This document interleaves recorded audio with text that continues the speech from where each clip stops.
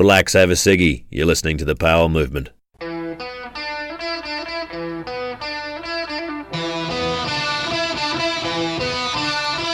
Welcome to the Powell Movement.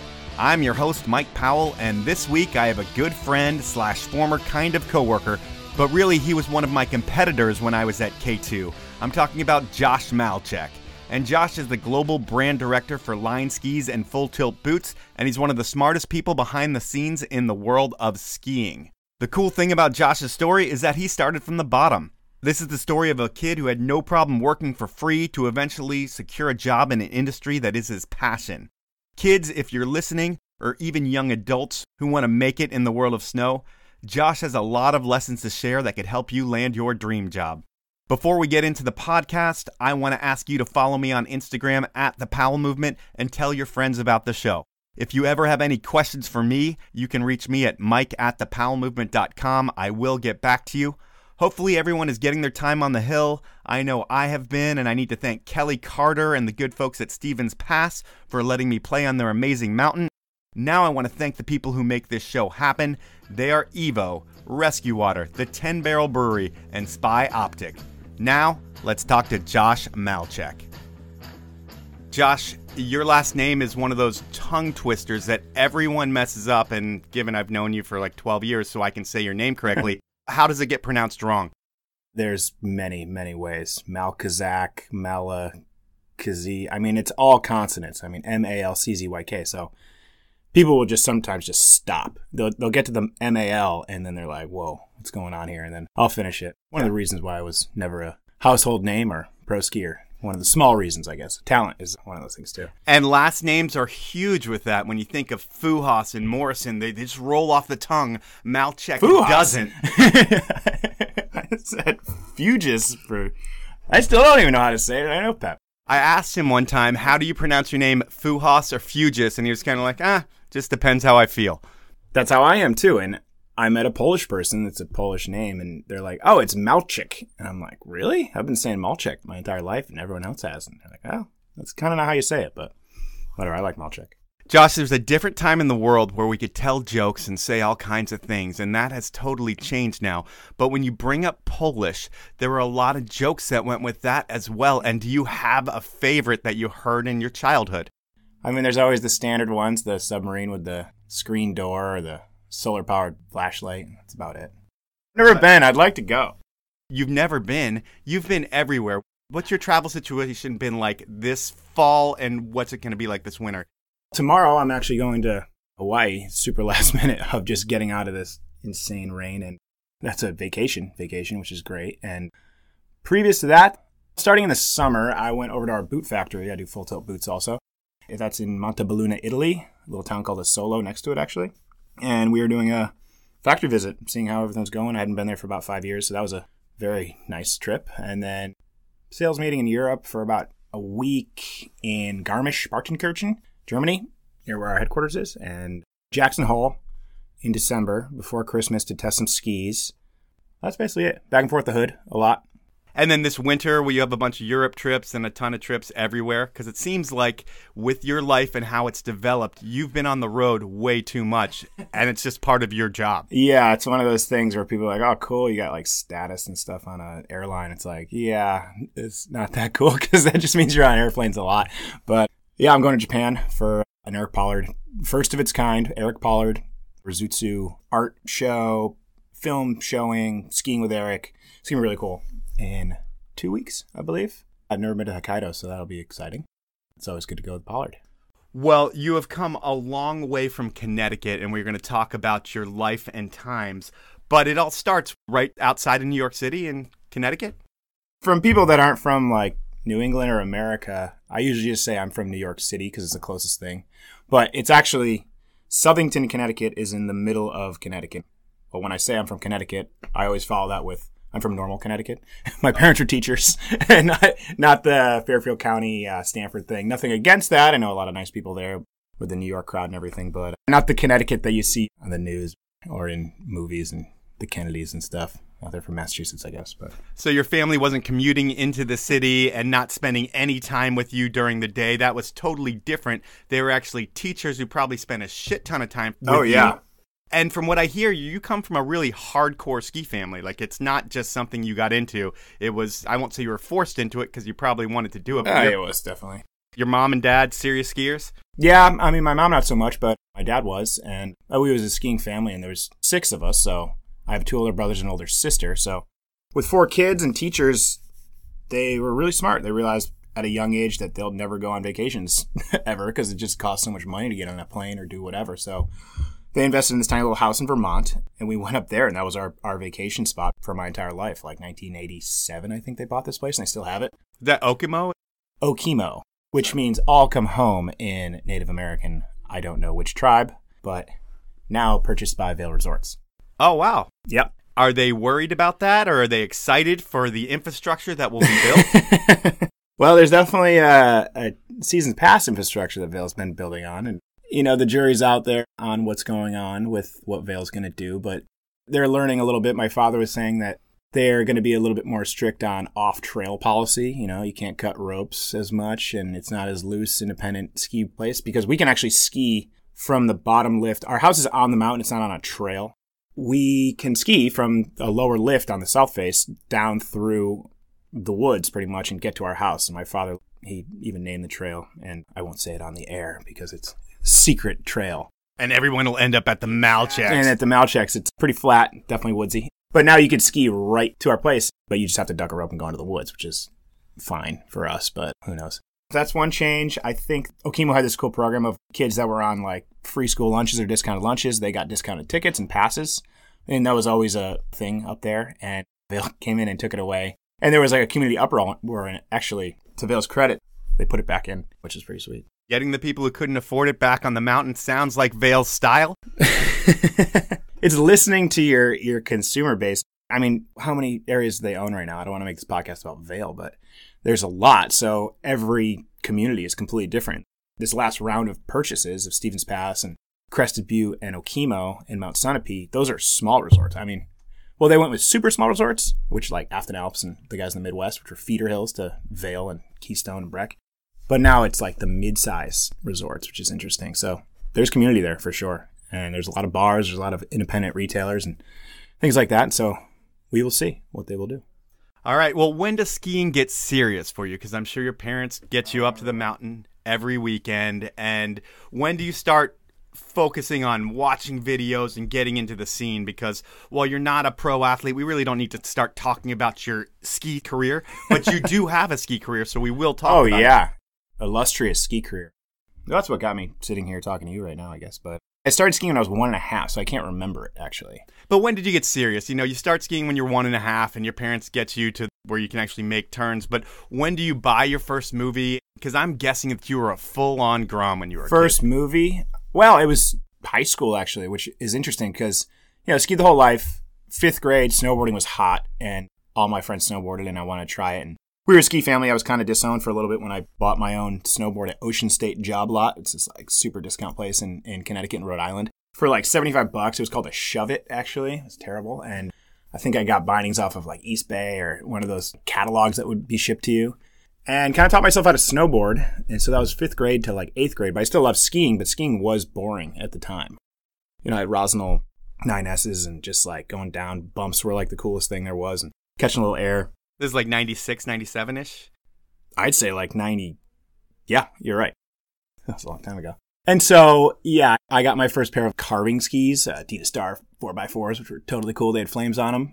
That was cool, but snowboarding, I was into it. So it's my dirty little secret of a guy who runs a ski company is I still love snowboarding, and I snowboard every year, and I follow it a lot. And it's more comparable to the types of skis that we make and marketing we do than normal skiing. So I was always a skier, but the snowboarding was there. So there was those like middle school years where I'd bring both to the hill. I would switch out snowboarding halfway through the day. I think it was 8th grade or so. When was the Nagano Olympics? It was 98.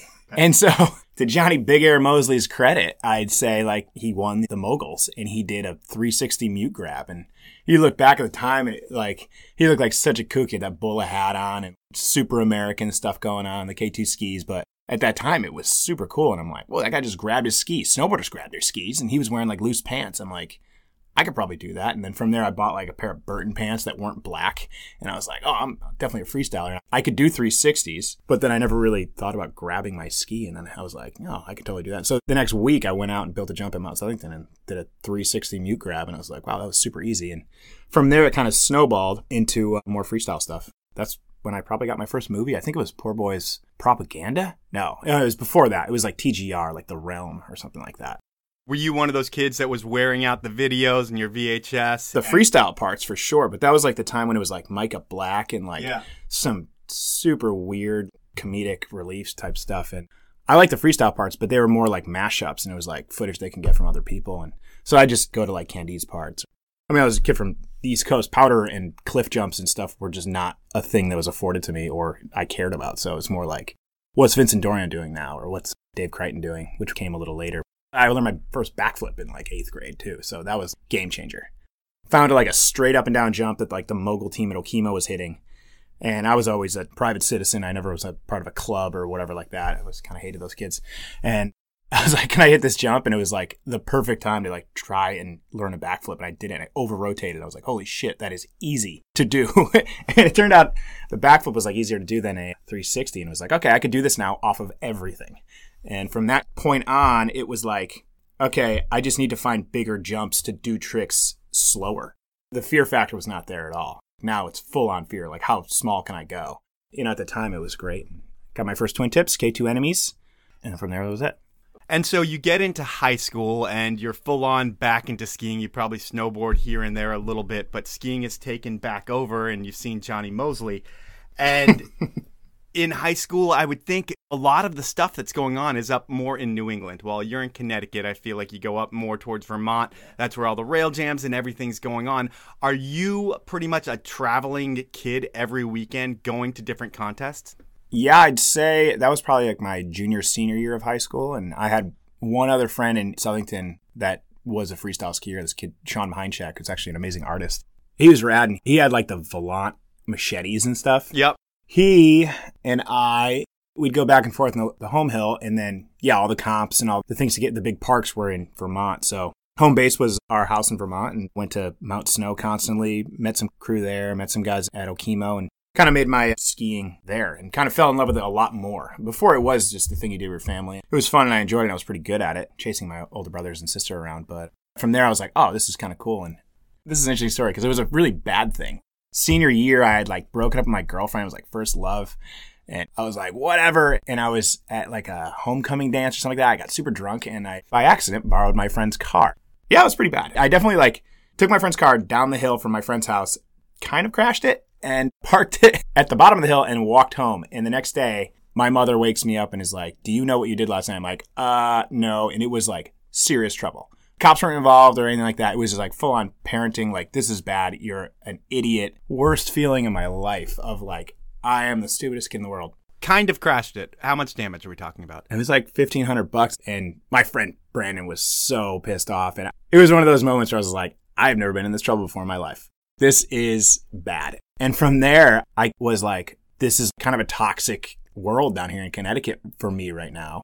And my parents, they're pretty traditional people. I mean, my mom is the scarier one. She's a kindergarten teacher and she could yell at you badly. And my dad is a high school teacher and he could, but like it was more the mom.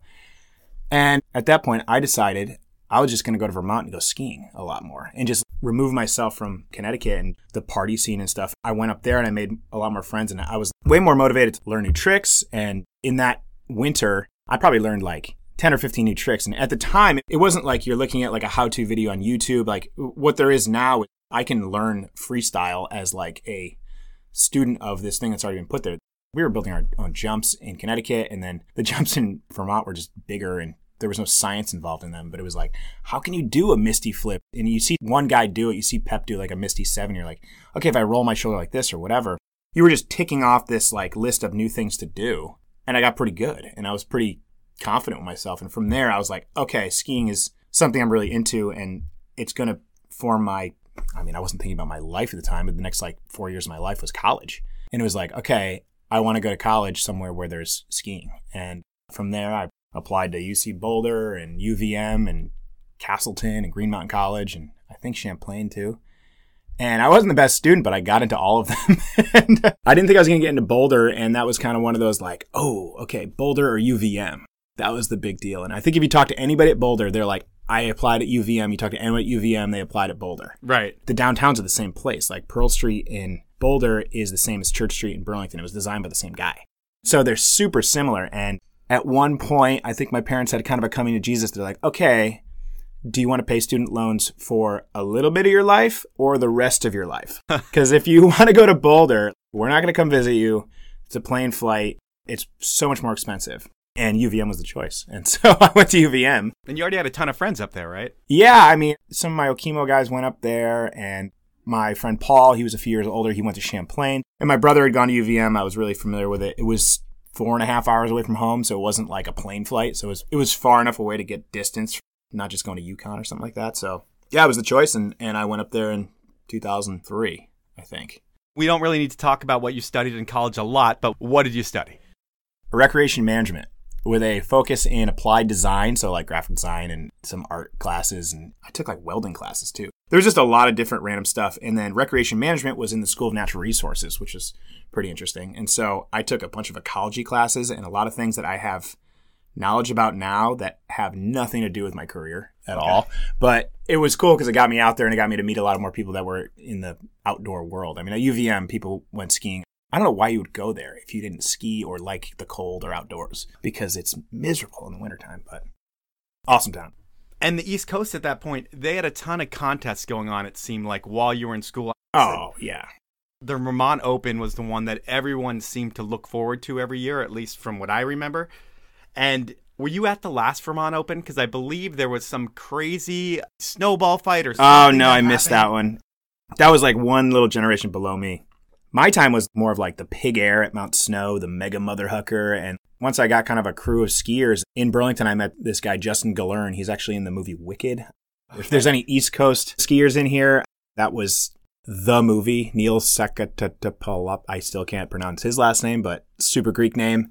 One of the smartest guys I've ever known. And he went to RPI, and his crew, the Mount Snow crew, they put that on. And so we'd go down there a lot. And where was I going with this story? You're talking about contests. Oh, yeah, contests. Well, there was like money in them. Not a lot, but like $200 or $300 or something like that. Do you ever win? No. Well, no, I won one contest. I won an Okemo slope style. And I remember that was the first time I met Liam Downey and Derek Click. And there was rails in the slope style. And rails were not really a thing yet. I see Liam and he's just like, that's Derek Click. He's won every big air competition. He never falls or whatever. And then he's going on his run. I see him fall and I'm like, sick. And I didn't fall and I did the rail. So I won, I don't know, $200 or something like that. But that's a ton of money when you're 17 or 18. You've got a win on your resume, Josh.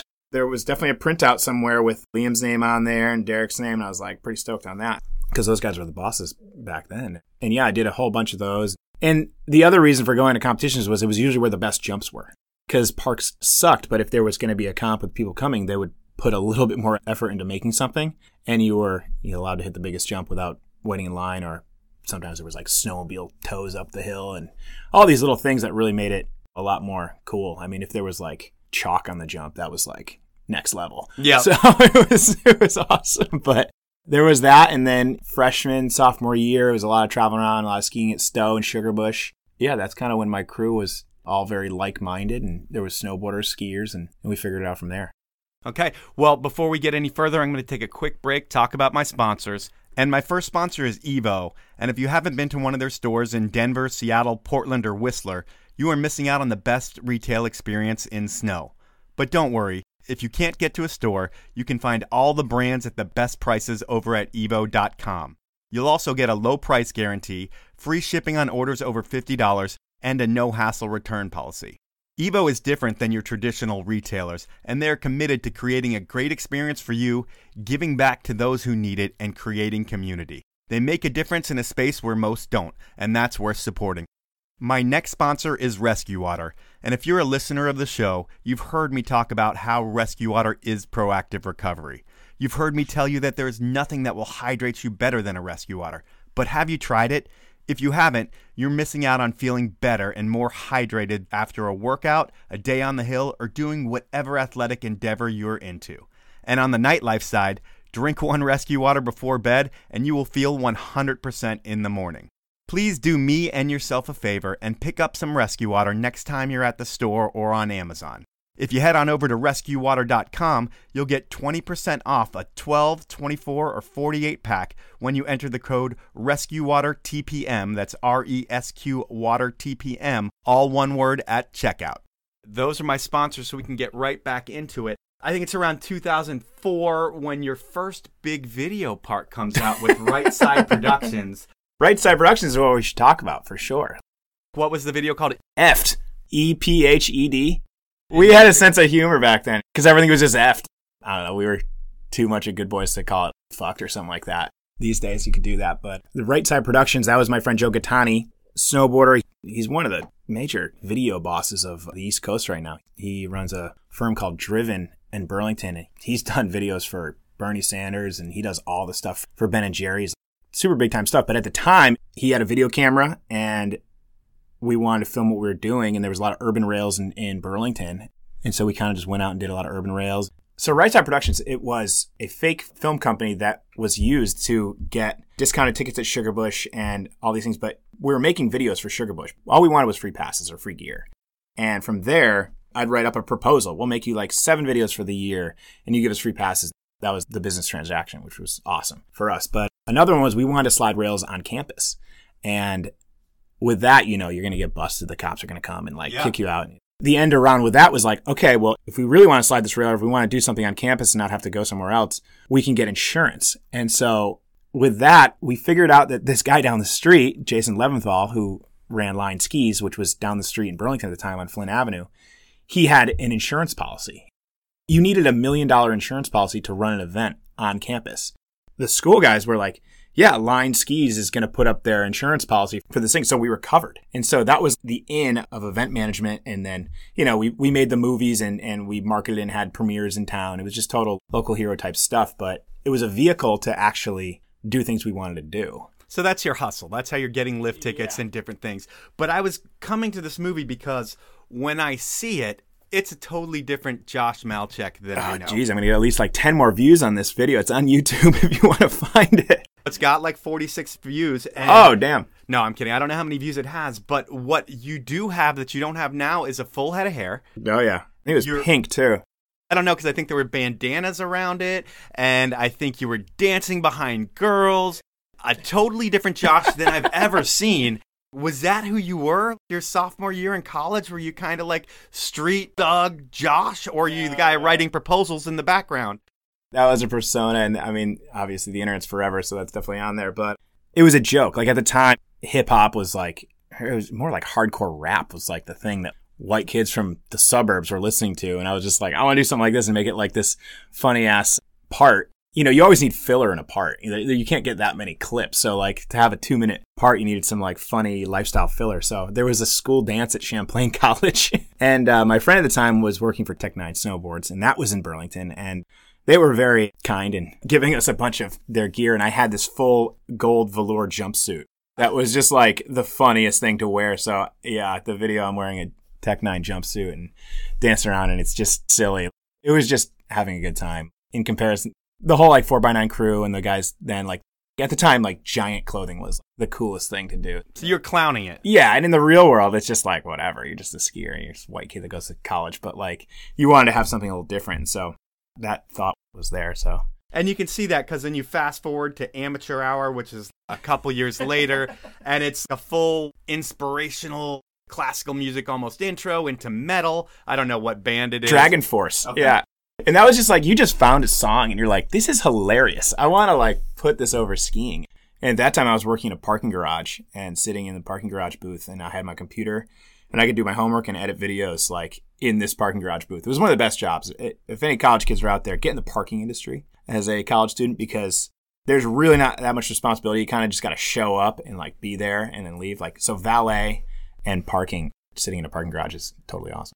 But with all that, I got a little bit of sponsorship from the Line Skis, like New England rep, with this guy named Jake Anderson, who was a rad dude. And to be a sophomore in college and having like a Line Skis van show up and some dude handing you skis for free in your dorm, like that was pretty cool. Yeah, I got that one. And then I sent a video into Spider. There was a Spider Venom House team. Yeah, I remember the Venom team. Jamie Burge and... Oh, it worked. It was a great marketing thing. I got to give them to that. I wish they did more in marketing. But I sent in a VHS tape of, I don't know what part it was. Supposedly C.R. Johnson watched it and they're writers and they picked the Venom House team. And I got a bunch of stuff. Like free socks was the biggest one. Like they sent me a bunch of socks. I didn't think about it for that long. And then 4 or 5 years later, when we were signing Tom Wallish to Full Tilt, he had the same sticker on his thing. And I'm like, dude, that's the Venom House team sticker. He's like, yeah, I was on it. And I went back and I found a list of who was on the Venom House team, which I was one of them. It was like Julian Carr and like Tom Wallish and like some other guys. And I was like, holy shit, this is crazy. Like a legendary list of people. Well, at the time when the list came out, it was just people that you had no idea who they were. And, half the people on there, you still don't know who they were. But like Wallish was on it. It was so funny, but that was cool. It gave me a natural motivation to think I was going to be a pro skier at some point. You've got that motivation, but in that video amateur hour, one thing I noticed was I haven't seen one person have skis pre-release while spinning like you have in like 5 clips in that video. Dude. And that has to be the scariest possible thing that can happen to you when you're in the air. They were like next year's line skis. I think Jason gave me some demos of like some Chronic blends. They used to be called the Chronic Blend or Blend Chronic or something like. It was like the same ski. And they were total demo skis. I didn't check the bindings or do anything to. And that was at the Loon competition that was like in May. The Hike and Huck. So basically they took all the snow in their park and pushed it into one big jump, and it was like May, so everything was melted out and it was just this big ass party and this huge jump, and that was a good time. That was totally awesome. I mean, I think on that jump I concussed myself for sure, but it was at the time where you could just throw yourself off of just about anything. Yeah. That was super cool. You mentioned that you met Jason Levinthal. You mentioned Jason had an insurance policy, but you meet Jason, he's going to change your life. And he's a guy who changed the sport with product. Back in the day, he's like the original ski boss. Before Tanner Hall came around, if you thought about an independent ski boss, it was Jason Levinthal running the East Coast. Literally. And I did a podcast with Jason. Everybody else in the world has done a podcast with Jason or have seen him speak somewhere, because Jason does speak a lot. But his story keeps evolving, and your career, I feel like, starts with Jason Levinthal. While you were a passionate skier, that doesn't take you to the next level, but Jason Levinthal does. And how does your first interactions and how do you meet Jason? I just started showing up at the office. I needed an internship for college, and I knew him, and I think I emailed him once, and he got back to me. I was like, dude, do you need any interns? And he had a revolving door of interns, and anyone that works in the snow sports industry, you can get a lot of interns because it's a really cool thing to get into. And he's like, yeah, here's where the address is. Just show up. And I kind of just started showing up, and I did a year-long internship. Like, you could do a half a year, which was like 3 credits, but a year was like 6. And I'm like, oh, I can totally hack the system here and just basically do this for this long and get a bunch of credits. And yeah, that was probably like junior year or sophomore year or something like that. And it was super close. And I learned a lot. I basically sat in his office. I sat next to him. And so just listening in on conversations. This was a weird time in line skis world because they had the sickest team, a lot of style, like the Pollard and Skogan and Dash and all those guys were there. And unbeknownst to the intern, the finances weren't really lining up. Like, it was when the binding came out. And were you a guinea pig for that binding? I was. I have a hat that says Line Reactor Test Team on it. Oh. At 130 pounds in college, I never broke product ever. And I broke a lot of those things. And the marketing and the concept of that binding was genius. I mean, the way it released, it would have hindered, it's like the knee binding, which is still out, but it never really made the mainstream. It could actually hinder backwards twisting falls, crashes, which is how you blow your knee. It's pretty much because the force on the back of your ankle is way more than your toe to pop out, and no bindings in the world release on the ankle, and that thing released on the ankle. The concept was great. The marketing was awesome. It sold in really well, but just the execution of making it, like any product that has like 1,000 moving parts in it, it kind of blew up. And that added to the financial demise of Line for, I guess, the second time.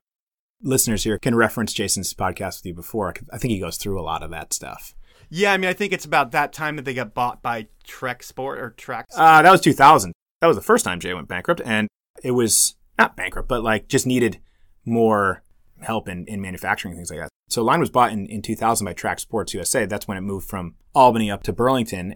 So when you started with Jason, Track Sports owned Line. So yeah, it was the Line Carhu office. Okay. And it was next to Gravis and Select Design, which is a t-shirt and swag design company, which is a really cool area. I mean, the office was totally rad. I mean, there was like 10 or 15 people there. And as a college kid, you go in there and you just see these big pictures on the wall of like Pollard and Skogan and stuff, and you're just like, this is the center of the brand and the type of skiing that I'm subscribed to. So I was working for free for a long time, and so it was totally fine. And are they constantly fucking with you too because you are the intern? Not really. I mean, it's East Coast nice, and I had to do a lot of random stuff. I mean, I was definitely a stand-in for soft goods photography and just doing basically everything. In line skis world, when I was the intern, it was a year-long internship, and that was 2006.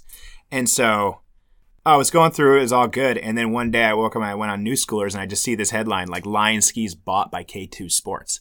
And you're like, what the hell just happened? Like, obviously that information wasn't privy to the intern. So I walk into the office, I'm like, what just happened? And they're just like, yeah, we were basically going to go out of business, and Line's a great brand, but just no back-end money or manufacturing. And so the CEO at the time of K2 saw that, and they bought him. And so it kept Line going. I mean, it wouldn't exist without K2 Sports.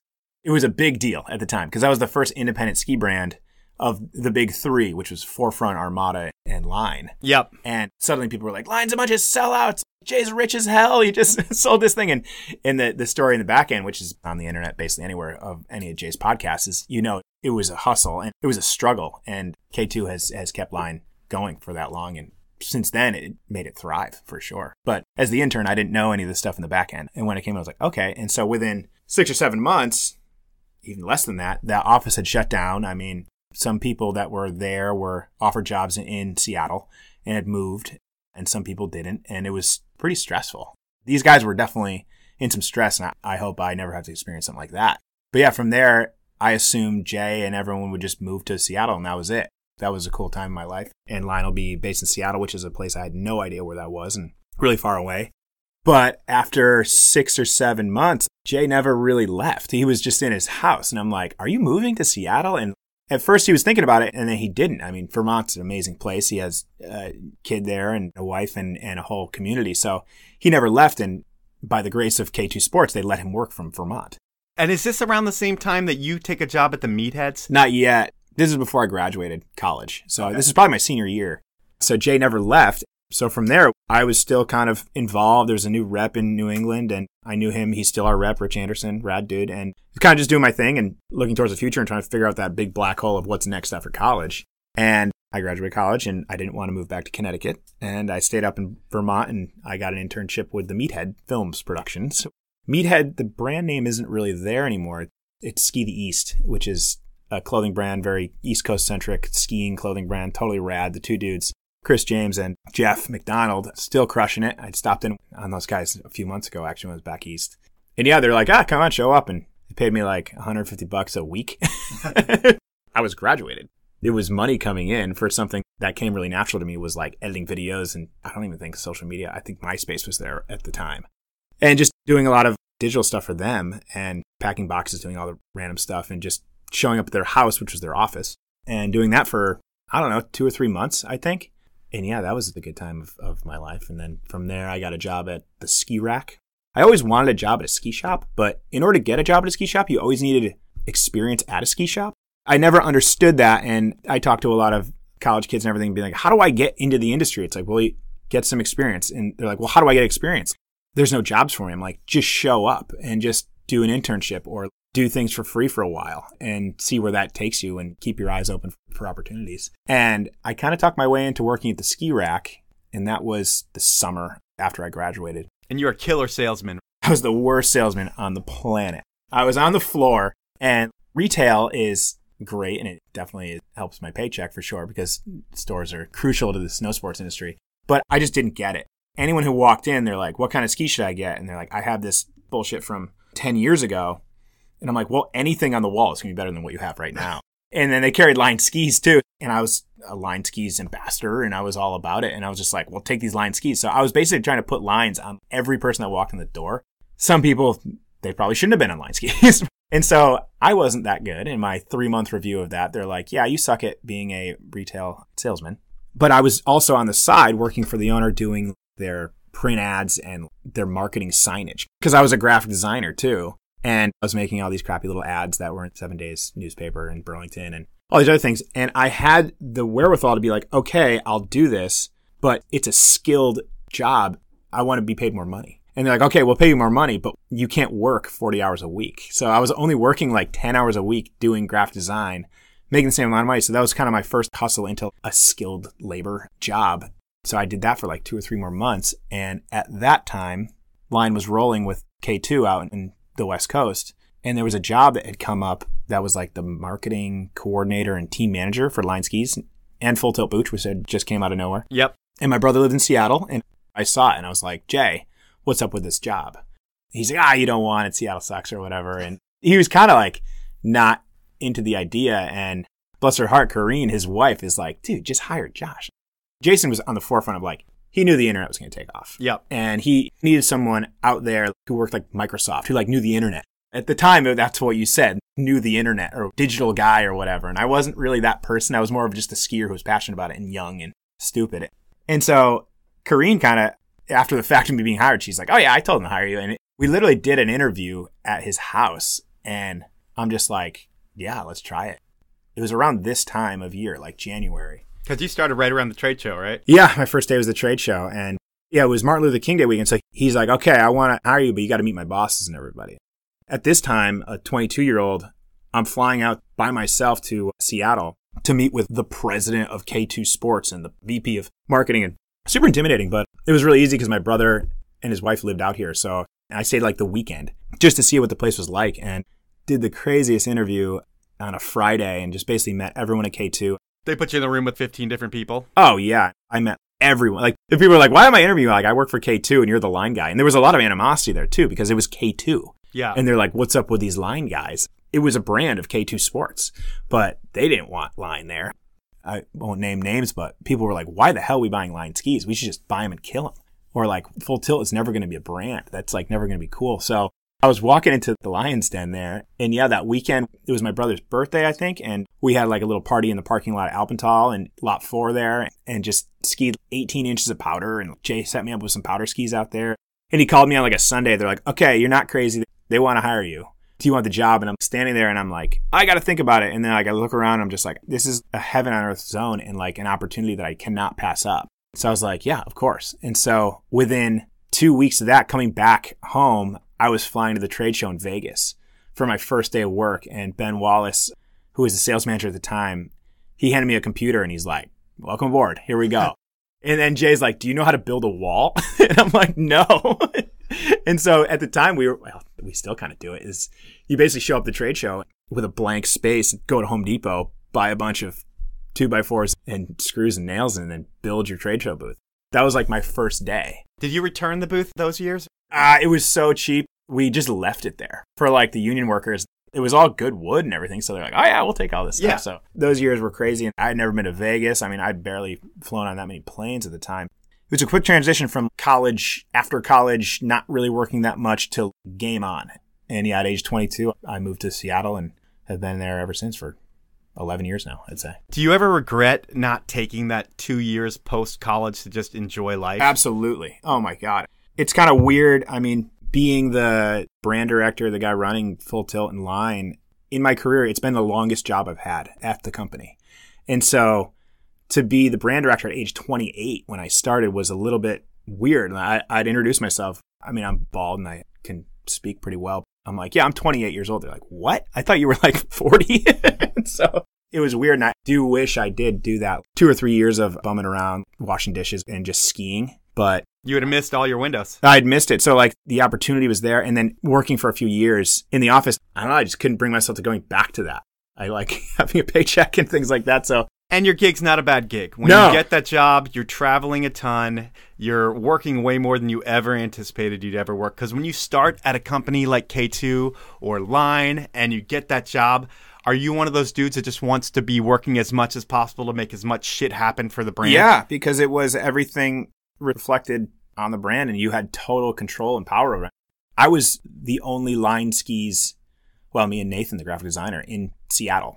And Nathan wasn't going to make decisions. You were the decision maker. Yeah. Well, Jason was my boss. I was hired by Jason in Vermont to move to Seattle to work with him in Vermont. So he was my long distance boss for 6 years. And so our relationship was great in that way, where he gave me the creative freedom to do a lot of things and to figure out what's going on. Oh, there's a new social media platform called like Facebook. Maybe we should have a page on it. or like just finding all this other stuff. So I started the Instagram, the Facebook, the whatever.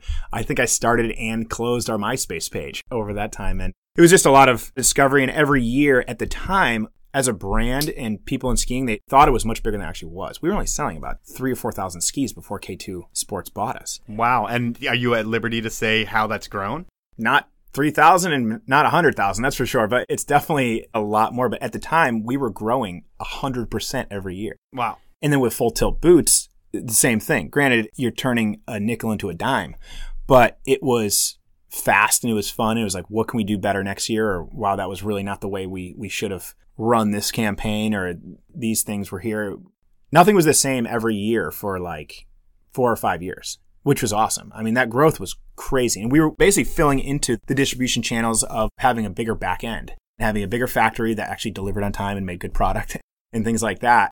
It was that natural growth that the parent company saw. It was like, oh yeah, these guys are going to grow to this. And so they didn't really have to invest that much into us. They were just seeing that. And so those years of growth were crazy. And at the time, it seems like totally normal for everyone to have rockered, twin tip, every shape ski there is now. But back in the day, it really wasn't that much going on. I mean, K2 was doing some cool stuff. We came out with the EP Pro, which was a crazy looking ski with Pollard, kind of at the same time as the Hellbent. And those really changed the way that people looked at skiing. And it was cool to be a part of that because it's all new.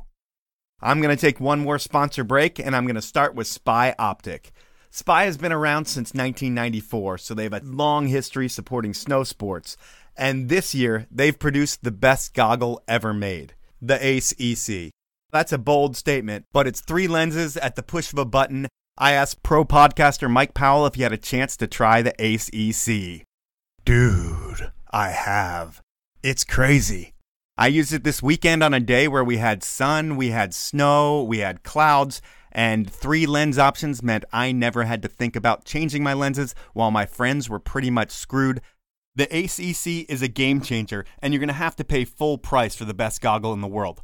But to save 20% on everything else Spy, head on over to spyoptic.com, place your order, then use the code capital TPM, the number 20. That's all one word, and you will get that 20% when you check out. My final sponsor is the 10 Barrel Brewery out of Bend, Oregon. They make beer and like to drink it outside, and the beer they make is awesome. And when they're not making or drinking their awesome beer outside, they're supporting some of the coolest projects and events in snow. There's the Pray for Snow movie, a film that 10 Barrel produced with writers Eric Jackson, Ben Ferguson, Lucas Walks, and more. And in March, they're going to be hosting 3 different Hella Big Air events. And currently, they're working with Mike Bassich to create a Snowcat mini pub. And they help make this podcast happen. And that's just the beginning. Next time you're out buying beer, support the brand that supports you, the 10 Barrel Brewery. You can find out more about the events, their pubs, and the beer over at 10barrel.com. Those are my sponsors. Now let's get back into the podcast. For you, you're a kid that goes from having posters of Eric Pollard on your wall. I was a really big fan of Pollard, actually. Okay. I couldn't get it. I was like, this dude's just doing rodeos into powder and stuff like that. And I was into Vincent Dorian and Dave Crichton and like freestyle guys. And over the years, I consider Eric one of my best friends. And I get it. I see the light of what he's trying to do. He can really explain his version of skiing much better. Well, you rained on where I was going to go, saying you had posters on your wall of Eric Pollard. Then you graduated to getting a job in-house where you got to work with Eric Pollard, and he's an athlete. And now he's one of your best friends. So it's got to be a weird thing where your idols, even though Eric wasn't your idol because you didn't like him at all when he was younger. Sorry, Eric. But he is now a coworker and best friend. It's just weird how that happens in life. Oh, yeah. People always ask, what's the thing that's keeping you in skiing? It's like, well, I like to go skiing. I am not a hedge fund manager, so I can't just go heli skiing or things like that. So I worked my way into the industry in order to afford myself those opportunities. But then it's the people. I mean, when you meet like-minded people anywhere around the world, it's crazy how quickly you can be in France and meet a few riders of yours that you didn't know the day before, and you're totally on the same plane. Because you're just totally into the same stuff. I can't think of any other industries, I mean, maybe scuba diving or snowboarding, obviously, and things of that nature, where you have that type of connection with total strangers all around the world. So it's a small community, but it's definitely the world of skiing. So hate to get all sentimental, but that is one of the things that keeps me in it for sure. I'm going to get back to the brands and J Lev. So How much control do you have? I mean, does every decision have to be run through Jason in those early days? And is he flying out to meetings and you're kind of silent more in the meetings where he's doing the talking and you're going to be doing the work? I was the executor of stuff. I mean, Jake could come up with one of his best quotes is like, dude, that just takes 5 minutes. Everything took 5 minutes. It didn't matter what it was. It was just like, that just takes 5 minutes. And I understood it too, because we were kind of on the same wavelength of like, yeah, we could do anything we want. And, some other people that we work with, I won't name names, was like, it doesn't just take 5 minutes. It's like, this is a difficult thing to do. But in those times, I mean, Jason, he's an amazing presenter. He has the weight of doing everything and succeeding and failing at basically every part of the snow sports industry and learning from that. So he was the face of Line Skis, which is totally fine by me. I don't want to be the face of Line Skis. And yeah, at the time, it was great. We'd be a tag team on a lot of stuff. Things that he was better at, he'd do. And things that I was good at, I'd do. I mean, he's 10 years older than me or so. So there was a little bit of generational gap. I mean, it was a big gap when the internet came around. Jay had a flip phone up until about 6 or 7 years ago. Okay. He loved his flip phone. And I was like, dude, there's phones there to connect to the internet. Yeah, so he gave me a lot of freedom and creative freedom to figure things out. And I was the eyes and ears in our main office. So I knew the resources we had, and I had much closer relationships to a lot of the engineers and the shared services that we had. So we were able to use his overarching visions and passion and actually create really good product and work with really good people. That's for sure. And at this time, you're the marketing coordinator and you're the team manager, and the team manager tag has stuck with you forever. Everybody calls you the team manager, but you are the global brand director of two of the greatest brands in skiing. And when I think of the second brand in Full Tilt Boots, was that a brand that Jason wanted to revive, or was that something that the people in the corporation were saying, hey, we need to generate more revenue, and one way to do it is to buy this boot brand? And Jason's like, give it to me, I'll make it successful.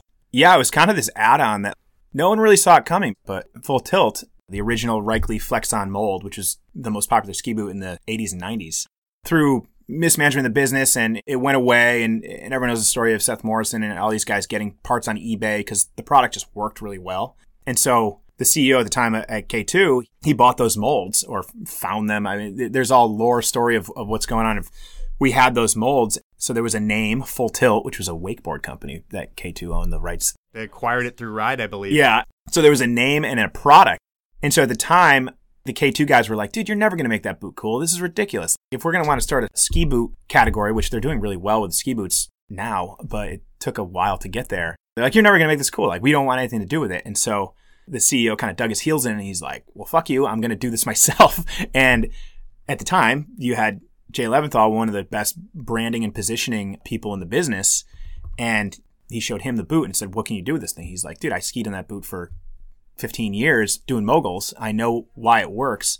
And from there, we launched it and introduced it to an entirely new generation of freestyle skiers that it looked like a new boot or something totally different. And then reintroduced it to everyone that knew the Reichle Flex-On. So it was this like perfect storm of having a product that worked with minimal changes. I mean, we put Intuition on there. We made the buckles a little stronger and things like that. And there was definitely some issues in the first few years, but people wanted this product. And it was a very conscious choice to make it not the line boot, because that would niche it into a freestyle type consumer and every line guy would have to be on this boot.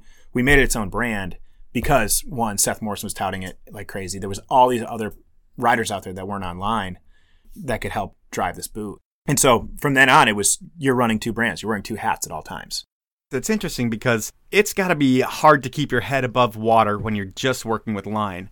But then when you work with Full Tilt, it's a totally different animal because every athlete wants those boots, it seems like, especially on the competition level. And just the seeding the market with boots seems like a full-time job. Yeah, it was gnarly. And to this day, people are still just calling every day of being like, if these guys are riding, it must be good. Can I try a pair? And so if C.R. Johnson calls up and wants some boots, you're going to give them to him. Or if Bodie Miller calls up customer service, which he did like 2 years ago and was just like, I'm a believer in this boot, you're going to send it to him. So yeah, our team is basically people just get free boots because it's just, we're the smallest boot brand in the world. But to be able to get it out there and have that much clout riding the boots is great. On the other hand, what people don't realize and what I don't think we've done a good enough job of communicating is that boot is so good for every type of skier out there. Like it opens completely open. You can just slide your foot into it. They're warm. They're light. The flex is perfect. It's interesting. And as a marketer, as a brand position guy, it's difficult to decouple it from the freestyle and the free ride and the core consumers. Like those guys, they understand it, but the 99% of the rest of skiing, some people would see it as an old boot or something that wouldn't work for them, but it actually, the advantages of the thing are insane. I skied that boot for 10 years, and there's a lot of advantages for the freestyle skier, like you say, but you don't even have to describe that to the regular person.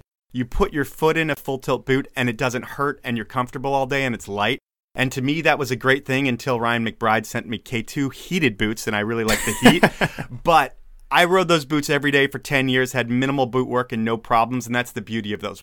To get that shift of people's mindset of this thing works for everybody is a much bigger process. And that's a cool challenge that I have for sure, and our team has, because I think skiers are doing themselves a disservice by putting their feet into traps, bear traps, instead of just a full-on nice comfy boot that performs for you, actually. Yeah. The next big thing that happens in your career is you're named as the marketing manager for Line and Full Tilt. Yeah. Well, in 2007 or 8, there was another brand that the parent company owned, which was Planet Earth Clothing. Oh, yeah, that's right. And so Planet Earth Clothing, which the history of that is... Chris Miller started a clothing program, and he was a famous skateboarder, and it was all going to be organic, natural materials. Totally, and it was board sports. It was skating, surfing, and snowboarding, and that was part of Earth products, so Adios Shoes, Holden, and Planet Earth. And that had gone by the wayside, and some shifts in the organization. So we had this brand name, and me and Jay, being the gluttons for punishment we were asked to relaunch it into the market. And so for 2 or 3 years, we were running Planet Earth Clothing, Full Tilt boots, and Line skis. And Planet Earth Clothing is spring, summer, and fall, winter categories. Like at the time, you have outerwear, streetwear, all this other stuff, and then talking to a much bigger audience. So we were going against Element and all these huge, huge brands, but our positioning was so on point at the time. This obviously went away because we're not talking about it right now, but we couldn't make a t-shirt for under like $100. Our supply chain and manufacturing was just totally fucked. But the positioning, along with Mark Fankhauser, who was one of the best designers in the world, who worked at the company at the time, it was so on point. And we didn't have the budget or the resources to have a huge athlete team or anything. That's what everyone else was doing. And so in the world of Line and Full Tilt, we don't have a big athlete team. We have a few big name riders, Wallish and Pollard and the Traveling Circus guys. We weren't afforded to sign Shaun White or sign whatever. So we did these cool 3-part video series with really interesting people in those worlds, or who used to be in those worlds. We did one with Dave Cioni down in Portland. He's a legendary snowboard filmmaker and pro snowboarder. He was married to Sherry McConkey. Really? Oh, I just learned something today. A long time ago, and since divorced, and they're friendly. I had no idea. Super nice guy, and he makes high-end furniture now. And so his story was so cool, and we'd send Chris Osnes, who was an old Line rider, over and film these guys and cut up these cool little videos. And in 2018, that's a super viable marketing strategy. I mean, you see Yeti does it now, and everyone's pulling out these kind of everyman or people with unique stories and putting them up there. But at the time, it was pretty revolutionary because no one was really telling the stories of not the super athletes or whatever of the day. And so we did one on them. DJ A-Dog in Burlington, God rest his soul, really great guy. He was big into skateboarding, and he basically brought hip hop up to Burlington. And then we did one on the Marshall Way Skate Park, the DIY skate park in Seattle. And this was a total divestiture from the ski world, the tiny little niche freestyle freeride ski world that was so fun to do for 2 or 3 years. And it was unfortunate it didn't take off. Well, you were ahead of your time there with the product and the marketing. The videos that you said were stuff that's commonplace now, but didn't happen back then. And then the products, that was when people just started talking about green stuff and being natural. Oh, and it's such bullshit. I think brands have kind of pulled back a little bit from the greenwashing. It's like you have one product that has recycled plastic in it, and suddenly you're like this green Patagonia type thing. Like, Patagonia's doing a great job, but you're still making product and selling it and shipping it around the world. There's a major carbon footprint there. But we were making a jacket out of PET material in China, and we come to find out it was made out of plastic bottles. But we come to find out they're buying plastic bottles from a plastic bottle factory to make the fucking jackets. That's crazy. And so you're just like, dude, it's such a slippery slope, and you're going to get called out. The last thing I ever want to do is be dishonest in our marketing or whatever we're doing. So it's so difficult when someone's like, what's your green story this year? And green stories on the marketing side aren't really there. It should be just in packaging and shipping and things that can help mitigate the impact of the environment there. Yeah, it's really interesting stuff.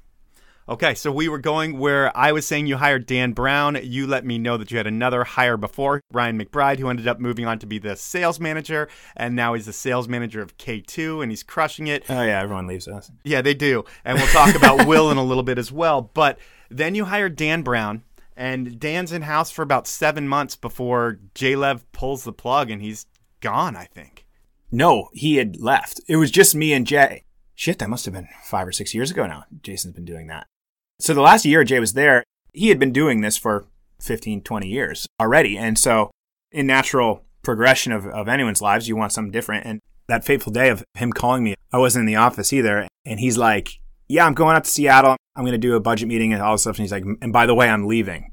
And I'm like, what? And he's like, yeah, and I want you to take over. I mean, you've been my right-hand man and you know what's going on. And I didn't really see that coming. I mean, I was looking for other jobs and stuff at the time because I'd hit my ceiling and I'm like, Jay runs these brands and that's where it's going to be and opportunities are elsewhere. And I was super thankful for it. But yeah, that was kind of a big shift in what the future looked like. And from there, Jason left and started his ski brand and we're still friends to this day. And then suddenly I was the brand director. You went from being number 2 in making decisions to all the decisions going on your shoulders, unless someone said from above, hey, you can't do this. Yeah. But that didn't happen that often. And was that extra responsibility, did that weigh on you at all, or was it just something you were ready for? I was ready for it because Jason afforded me so many opportunities to keep me involved in every part of the business. And I naturally want to learn every part of the business. Like I want to see the guy that puts the skis in the box at the factory. And the guy who puts the skis in the box at the factory looks a little different than you and I. Sorry to get off topic, but was there any backlash from the skis being put in a box in a different country? Oh, I mean, you're always battling that made in China moniker where it's like, oh, this is just China-made crap. You've been there. What's it like? It's great. I mean, everyone there is super stoked. It's definitely a different cultural experience visiting our ski factory than our ski boot factory in Italy near Venice.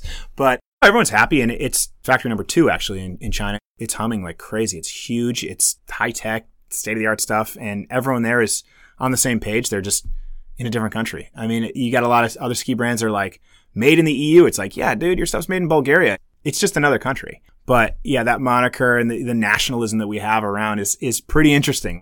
With skiing especially, it's a upper middle class to, white bread. I mean, let's be honest. It's rich white people who are thinking everything's in Austria and not thinking about a global economy. And yeah, there's always that issue. But, if you're making innovative shapes, delivering them on time and making really cool stuff and telling good stories about them, I mean, it's whatever. I mean, the room we're sitting in, I'm sure a lot of things are made in China, which is totally fine. So what changes for you when you take that global brand director title and Jay's out of the picture? That's all on me. I think any leader of a brand, a company, a household, whatever, it should all fall on you at some point or other. You should be the end all of making decisions, good or bad, and owning the bad ones, giving the right praise to the right people that made the good decisions happen. It's not me. I'm not making the skis. I'm not doing every part of it, but I'm touching every part. And from there, it was just a real quick baptism into a significant amount of responsibility. I was 28 at the time. And so that was pretty intense. And it was just me for a few more months. And I was like, shit, I got to hire somebody like really quick or I'm going to go insane. It was quick, but then from there, I sharpened my pencils and looked at everything and figured out how I wanted to operate the brands. And filling the shoes of Jason Levinthal was very difficult. And I still get some old dealers and stuff being like, "Hey, where's Jay?" And it's like, "What? Really? Like, get on the internet, man! Like, he is your number one competitor." Yeah, totally. And so he was there. So my role wasn't like, "I'm going to be the face of Line Skis. I'm going to be the man. Like, I'm going to do all this stuff." Like, here I am. This is kind of a self-serving podcast thing here, but I just want to tell the story. And the first thing I did was actually sign Tom Walsh. That's something Jason Levinthal would never have done. To his credit, actually, before Tom was Tom, he sent me one of his videos, or we were sending back and forth, and he's like, "I've never seen anyone like this skiing. How can we get him?" And I remember before he signed with Scott, skiing with Tom, because he was on Full Tilt at the time. And Full Tilt was a little easier sponsorship to do. I mean, it was royalties. That was basically it. And he didn't have an agent, or he had just got an agent. And so I was like, "Dude, we want you on the team." And he's like, "Sorry, man, I'm literally about to sign something big." And we didn't have the budget and whatever. So he went through Scott and everything like that. And that was probably one of the hardest negotiations and signings. It took 6 or 7 months. You had to convince your boss, who at that time's Matura, that we need to spend all this money on this guy and it's going to make a huge impact. And sometimes there are people that are blind to seeing what Walsh brings to the table. Absolutely. My knowledge of it was, he wasn't just a big name rider or whatever. Like, his brand was bigger than Line Skis. And that's only one part of Tom Walsh's world. I mean, you've interviewed him. I mean, he's so pro at every part of being a professional athlete. It's crazy. He'll get back to you within 24 hours anywhere he is in the world. Whereas some amateur riders, that never happens. You know, they just don't see that part of it. He'll talk to a dealer about like his skis and how they should be placed on the wall. Like when we first started developing his skis, he's a business major. He's just like, what's our margin we're making on this? Or what kind of price point are we going at? Because his Scott skis were way too overpriced for what his consumer was. And to have a rider that understands that stuff and who can also stoke out a 10-year-old kid in Germany who doesn't speak his language, isn't the biggest fan of his, to also having a normal conversation with the CEO of GoPro or being good friends with the VF Corp president. He's one in a million. It's crazy. But at the time of signing him, and I brought up the idea to him and his agent, it was weird because they're just like, he's off of Scott and he's going to go to some big company, Atomic, Focal, whatever. And I had to convince them that Tom should hang his hat on his products, his fans. And so his first skis were Line skis. As a kid in Pittsburgh, that was the brand that he was like, this is who's speaking to me. And that's who I'm going to get my twin tips from. So to convince him of that and then to basically sculpt the entire partnership with product and with everything, it was a big deal. And to come back around to how I want to operate the brands is I didn't want to be the face of the brand. The athletes and the people out there should be the face of the brand. So I would just be the Wizard of Oz guy in the back pulling the strings. Unless there were ads in the mid-2000s with Josh doing backflips in them. There wasn't, was there? No. I thought we saw you a couple times in there, but it doesn't There matter. was a Planet Earth clothing ad that was about the vibe of the ad, but I was in it. It was tough to have skiers involved in the Planet Earth clothing lexicon there because skiers are dorks. Is that a challenge to you, though? Because skiers are dorks, but you're a skier, and then you also have this other company that think they're so much cooler than what your passion is, and you're managing both of them. You do put skiing in it, but is that a tough pill to swallow? It doesn't matter what your internal passions are when you're running a brand. It's more of who you're talking to and what kind of imagery and vibe you want to put out. And so you have to, swallow those pills and do your own thing. Because managing 3 different brands at the time, Planet Earth, Full Tilt Boots, and Line Skis, they were talking to 3 different people, more or less. There was some overlap in there, but yeah, the fun part of the mid part of my career, I guess, at that point was brand positioning and marketing to all these different types of consumers. So very cool. Looking at your whole career, you've done a ton in skiing, and while it just started as a passion as a kid that you were pushed into by your parents, and then it became your whole life, you were able to do more with skiing than most pro athletes. I mean, you've probably traveled to more places and done a lot of things than a lot of the athletes. So the desk job that you have is one that's created so many opportunities. And like you said, you've reached the ceiling before where there's only so much higher you can get. Right now, you've been the global brand director for 5-6 years. And where do you go from here? I mean, could you be content with the career being the global brand director of Line Skis and Full Tilt Boots forever? Or is it something where one day you see yourself as CEO of K2? What does the future look like for Josh Malczyk? Good question, because no one knows what the future looks like for anybody is the thing. I thought I might be at K2 for life until like K2 started changing. So Exactly. You have your daily wake up of am I happy? Am I comfortable? And am I challenging myself? And then, you look down 1 month and what am I going to get accomplished with what I'm doing now? And then, there's definitely future plans for sure, but I don't really know what they are. I'm just kind of being my own person and doing the best work I can possibly do and working with the right people. So if I'm happy and hopefully healthy and aware of opportunities that come up or where things can go, so be it, but bring it on. I wish I could have a much more clairvoyant idea of what the future holds, but who knows? Well, Josh, I'm at the part of the show where we jump into inappropriate questions. Oh. And I had someone who has had a major impact on your career ask you the inappropriate questions. We talked about him a lot. His name's Jason Levinthal. Oh, boy. And I'm going to start with question number 1. Tell us about the ridiculous amount of time you spent in a 3-foot by 4-foot outdoor steel booth in Burlington while you were going to college and what you spent your time doing in there. Jason wants to know about the ridiculous amount of time you spent in a 3-foot by 4-foot outdoor steel box in Burlington, as you would not answer his first inappropriate question. It was my parking garage job in college. That's the beauty. But with that job, it afforded me hours of sitting in a booth and nothing really to do. It was like during the day, so people didn't really come and go. So you're just pulling your hair out? No, I had my computer and I basically was just editing videos for Line, for Right Side Productions, doing that. And then there was a restaurant right next door. I became friends with all those guys, so I gave them free parking and they gave me free dinners. And it was a nice restaurant. So I'd like have my menu out there and they'd serve me my dinner like in it. And I'd have this like super fancy dinner going on out in the booth. Yeah, I think everyone should have super shitty jobs in their life when they're a kid for sure, because those jobs can show you what kind of opportunities there are, how you can kind of hack it into making it into something that can be a career. So never thought that would shape my actual adult career. All right, we're going to jump into question number 2. Josh is really good at scheming and making something out of nothing and getting it done. That's why we worked so well together. Josh, why don't you tell the college kids out there how you were somehow able to put on super legit rail jams on your campus and even downtown with literally no money, no corporate backing, and just able to convince all the public officials and everyone you needed that somehow everything was in order and you just rallied your buddies to get out there and make it happen.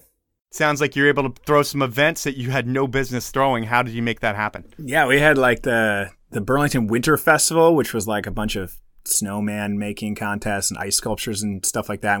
My friend Jared Moss there, who runs Ski Sundown in Connecticut, he was the pioneer of the downtown rail comp there in Burlington. And basically I took that on of just being like, we just wanted to slide rails and do events like on campus. And in order to do that, you had to get insurance and you had to make it look like a legit event company that was putting it on. So Right Side Productions and Events was our company, and talking to the people at University of Vermont, getting insurance from Line Skis down the way, like Jay was all about it. So he'd just sign over his insurance policy. I don't know if that was a good idea.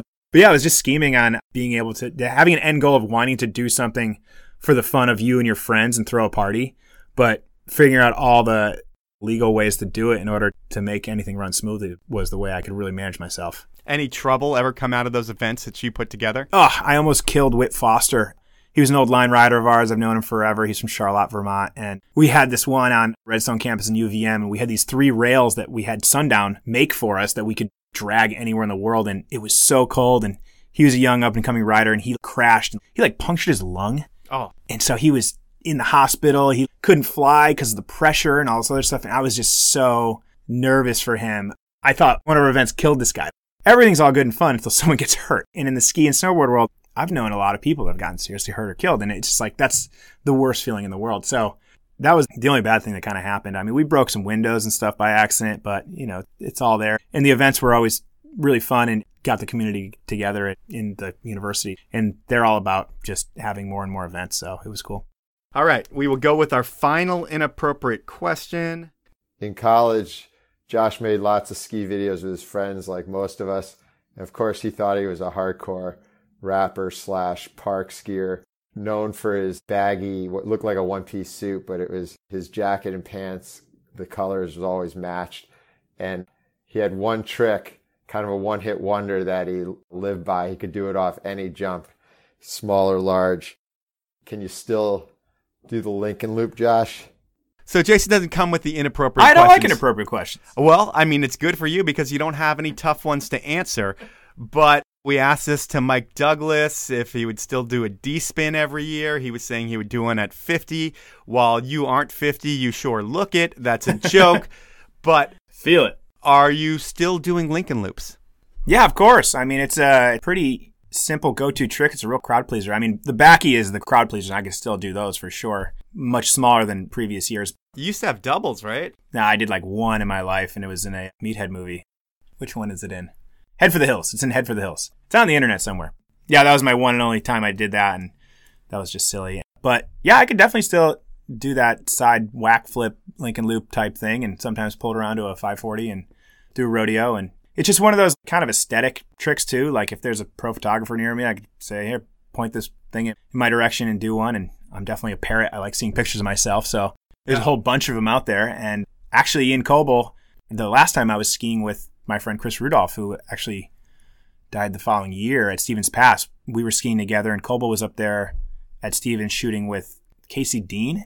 And we found this cool little bump, and I did one off that, and it actually landed in powder the next year, which was pretty cool highlight of my life of like being like, wow, I'm in the photo gallery of Powder magazine, which was totally cool. And not because of your job.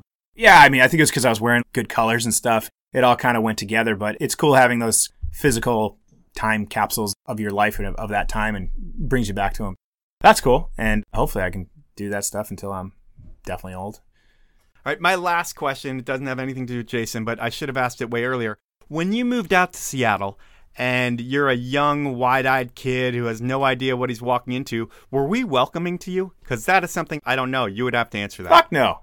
It was that year that you guys had that amazing, Camp K2. Camp K2. And I was there for 2 weeks, and I'm like, wait, you guys are closing down Mount Baker for 3 days? And can I go? I'll wear a K2 t-shirt or whatever. And they're like, no, you're the line guy. And then it turned out to be the most amazing 3 days ever of skiing at Mount Baker private with every pro in the world. So yeah, I'm a little annoyed by that, but I won't take it to my grave. I won't hold you accountable for it forever. Fair enough. Well, Josh, I thank you for your time. I know you need to get back to the office so you can get work done before you head out to Hawaii, but it's been cool to watch your career, man. I remember your first day coming into Seattle. I remember we were walking out the back door, and I think I met you walking in, and they were like, that's the new line guy, and we were all confused that we had line in-house as it was. And from there on, we didn't invite you to Camp K2, but I think shortly after that, everyone started hanging out, and everything was great. No, it's been awesome, and the experiences are there too, for sure, but it's all about the people, and it's been a really cool career, and I'm happy for it, and I got to congratulate you, 100 podcasts, and here's to a lot more of them. And now I got to hopefully prepare for our trade show that we're completely unprepared for, hire a new marketing manager, and get back into winter.